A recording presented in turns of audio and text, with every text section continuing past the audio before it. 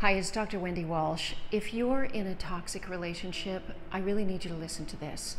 I want to give you some tips on how you can leave a toxic relationship, because leaving a toxic relationship can be very, very difficult.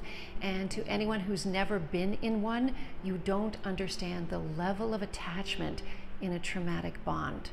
Okay, the first step to leaving a toxic relationship is you need to recognize your relationship for what it is. I define a toxic relationship as one where there is severe emotional abuse, physical abuse, addiction, whether there could be child abuse because it's a toxic nest for children, or even chronic cheating. This relationship is not good for your mental health or your physical health. So recognize that what you are in is a traumatic bond. Now, before you leave a toxic relationship, you need to take some steps and prepare yourself.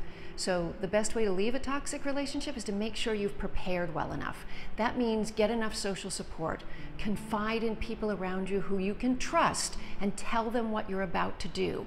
Talk to them about safety, where you can go, where you can sleep if you need to have a separate cell phone.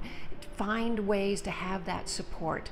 You might also need to work on saving up some finances or borrowing some money from family members. And also, if there's violence or potential for violence involved, you want to get some legal support and law enforcement involved. Now, the third step, when you leave a toxic relationship, you have to leave.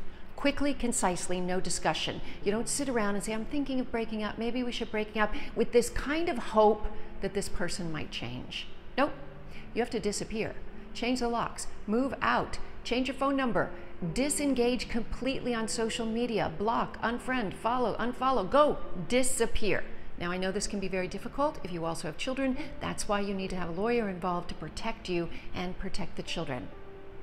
Finally, be prepared for the honeymoon period, because as soon as you leave a toxic relationship, he or she is going to get fabulous and perfect and remind you of all the reasons you fell in love with them in the first place. They're going to try to suck you back in.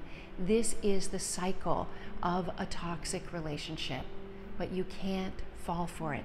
You can't look back on the good days, looking back along the relationship with rose-colored glasses. You have to look to the future and where you're going and the potential for happiness. I'm going to confide something to you.